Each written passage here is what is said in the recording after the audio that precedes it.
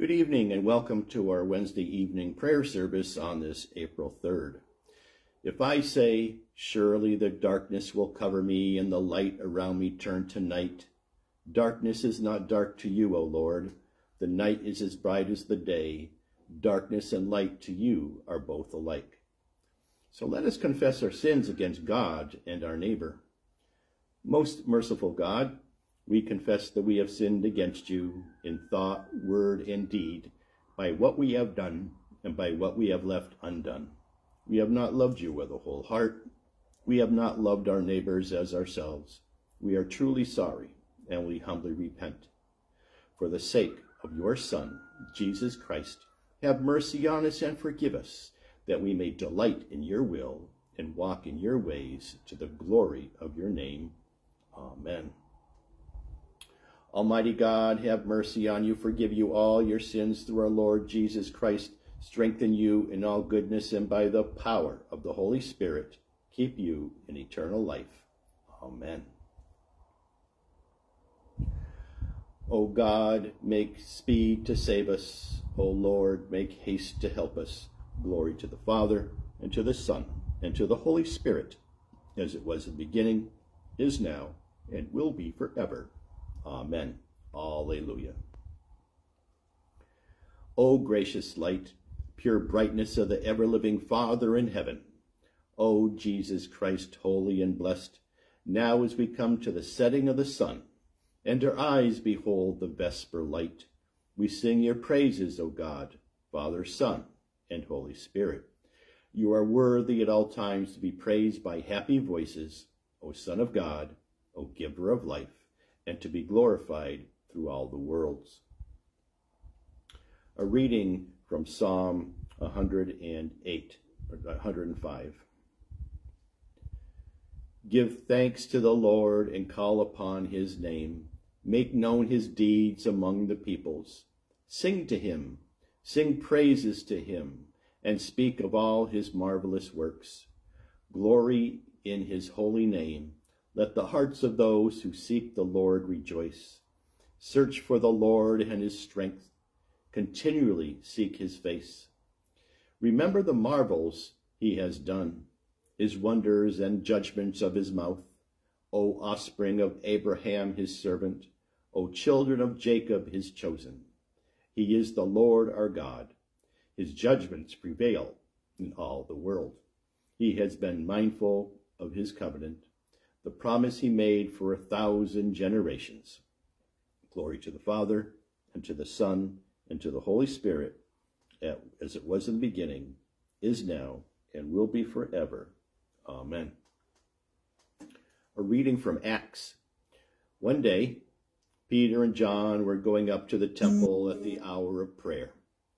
At 3 o'clock in the afternoon, a man lame from birth was being carried in.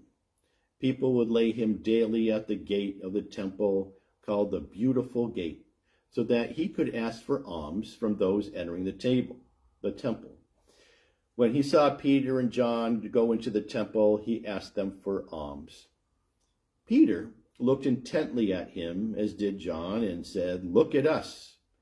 And he fixed his attention on them, expecting to receive something from them. But Peter said, "I have no silver or gold, but what I have I give you. In the name of Jesus Christ of Nazareth, stand up and walk." And he took him by the right hand and raised him up. And immediately his feet and ankles were made strong. Jumping up, he stood and began to walk, and he entered the temple with them, walking and leaping and praising God. All the people saw him walking and praising God, and they recognized him as the one who used to sit and ask for alms at the Beautiful Gate of the temple. And they were filled with wonder and amazement at what happened to him. The word of the Lord. The Song of Simeon. Lord, you now have set your servant free to go in peace as you have promised. For these eyes of mine have seen the Savior, whom you have prepared for all the world to see, a light to enlighten the nations and the glory of your people Israel. Glory to the Father, and to the Son, and to the Holy Spirit, as it was in the beginning, is now, and will be forever. Amen. A reading of the Gospel according to Luke. Now on that same day, the first day of the week, 2 of the disciples were going to a village called Emmaus, about 7 miles from Jerusalem, and talking with each other about all these things that had happened. While they were talking and discussing, Jesus himself came near and went with them, but their eyes were kept from recognizing him. And he said to them, "What are you discussing with each other while you walk along?" They stood still, looking sad. Then one of them, whose name was Cleopas, answered him, "Are you the only stranger in Jerusalem who does not know the things that have taken place here in these days?" "What things?" he replied. They replied, "The things about Jesus of Nazareth, who was a prophet, mighty in deed and word before God and all the people, and how our chief priests and leaders handed him over to be condemned to death and crucified him. But we had hoped that he was the one to redeem Israel. Yes, and besides all this, it is now the 3rd day since these things took place. Moreover, some women of our group astounded us. They were at the tomb early this morning, and when they did not find his body there, they came back and told us that they had indeed seen a vision of angels who said that he was alive. Some of those who were with us into the tomb and found it just as the women had said, but they didn't see him. Then they said to them, 'Oh, how foolish you are, and how slow of heart to believe all that the prophets have declared. Was it not necessary that the Messiah should suffer these things and then enter into his glory?' Then beginning with Moses and all the prophets, he interpreted to them the things about himself in all the scriptures. As they came near the village to which they were going, he walked ahead as if he were going on. But they urged him strongly, saying, 'Stay with us, because it is almost evening and the day is almost nearly over.' So he went in to stay with them.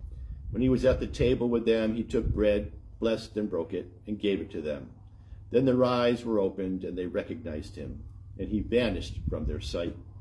They said to each other, 'Were not our hearts burning within us when he was talking to us, while he was opening the scriptures to us?'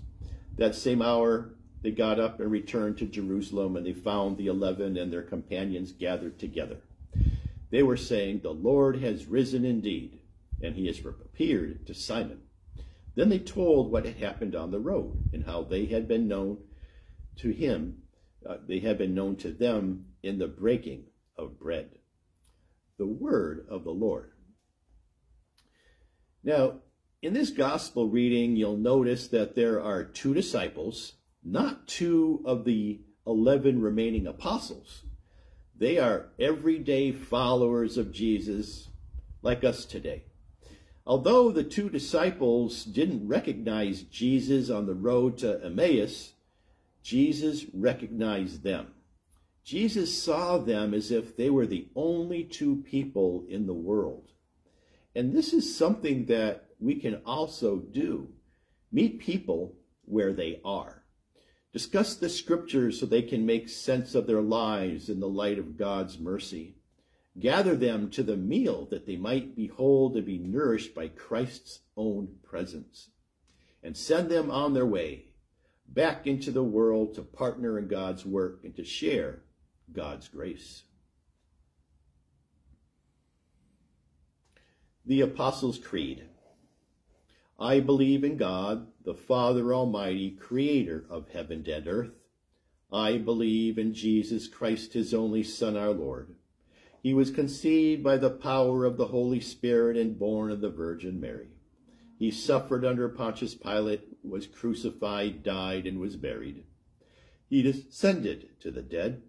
On the 3rd day, he rose again. He ascended to heaven and is seated on the right hand of the Father. He will come again to judge the living and the dead. I believe in the Holy Spirit, the Holy Catholic Church, the communion of saints, the forgiveness of sins, the resurrection of the body, and life everlasting. Amen. The Lord be with you, and also with you. Let us pray. Our Father, who art in heaven, hallowed be thy name. Thy kingdom come, thy will be done, on earth as it is in heaven. Give us this day our daily bread, and forgive us our trespasses as we forgive those who trespass against us. And lead us not into temptation, but deliver us from evil. For thine is the kingdom, and the power, and the glory, forever and ever. Amen. Suffrage B.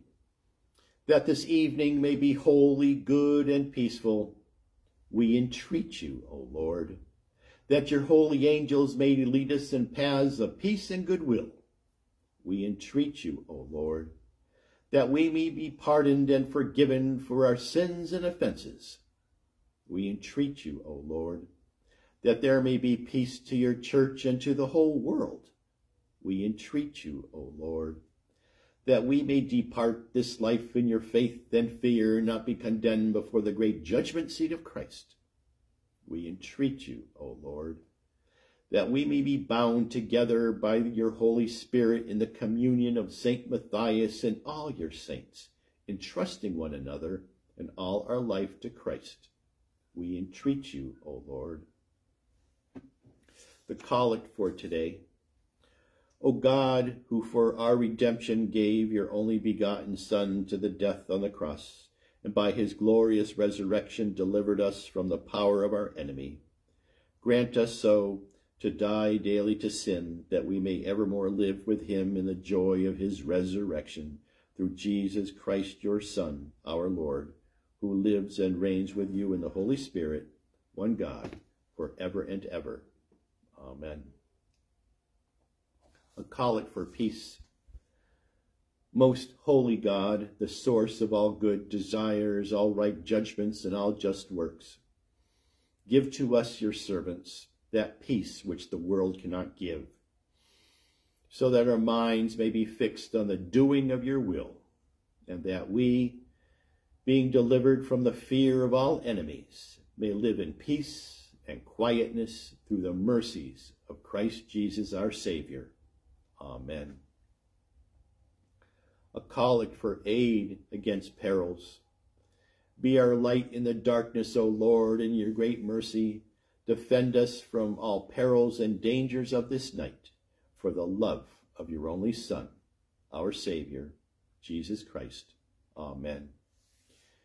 Keep watch, dear Lord, with those who work or watch or weep this night, and give your angels charge over those who sleep. Tend the sick, Lord Christ. Give rest to the weary. Bless the dying. Soothe the suffering. Pity the afflicted. Shield the joyous, and for all your love's sake. Amen. This evening, we ask for strength and healing, but especially for Joanne, Rob, Roberta, O.T., Allison, Cherie, Mike, Hector, Angelique, Lacey, Brooke, Amanda, Steve, Linda, the Walters family, Doc, and Juan. And let's take a moment so you can add your own prayers and intercessions.